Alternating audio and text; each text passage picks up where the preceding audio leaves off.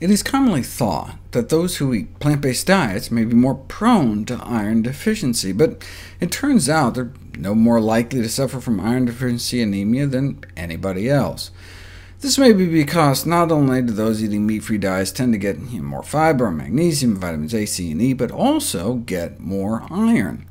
But the iron found in plants is non-heme iron.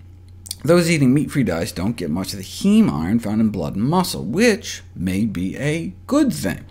The avoidance of heme iron may be one of the key elements of plant-based protection against metabolic syndrome, may also be beneficial in lowering heart disease risk. The link between iron intake and coronary heart disease has been contentiously debated, but the inconsistency of the evidence may be because the majority of total dietary iron comes mostly from plants, and so total iron intake is associated with lower heart disease risk. But if you just look at iron intake from meat, it's associated with significantly higher risk for heart disease. This is thought to be because iron can act as a pro-oxidant, contributing to the development of atherosclerosis by oxidizing cholesterol with free radicals.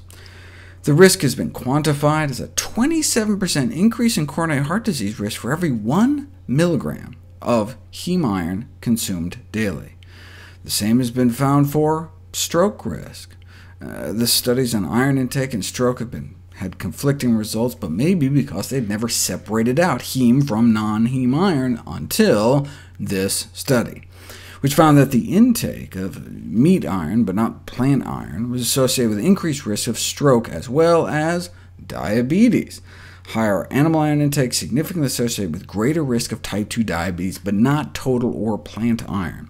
16% increase in risk for every daily milligram of heme iron consumed, and the same for cancer, with up to 12% increased risk for every milligram of daily heme iron exposure. In fact, you can actually tell how much meat someone is eating by looking at their tumors.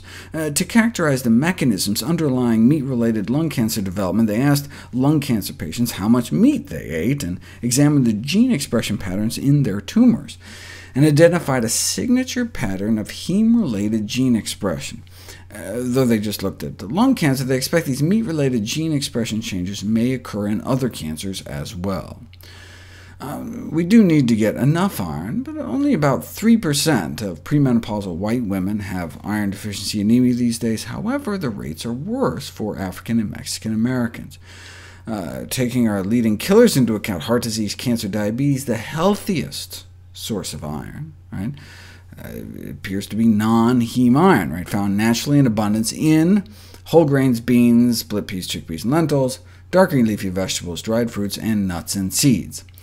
But how much money can be made on beans? So the industry came up with a blood-based crisp bread made out of rye and cattle and pig blood, one of the most concentrated sources of heme iron, about 2/3 more than chicken blood.